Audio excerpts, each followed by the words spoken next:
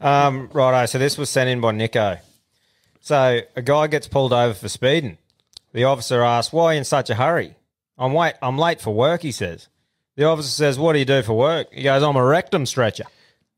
Startled, the officer asks, what's the process there? And he goes, it's really simple. We start off with a finger till you can get 2 fingers, then a whole hand, arm, etc., till we get out to 6 foot.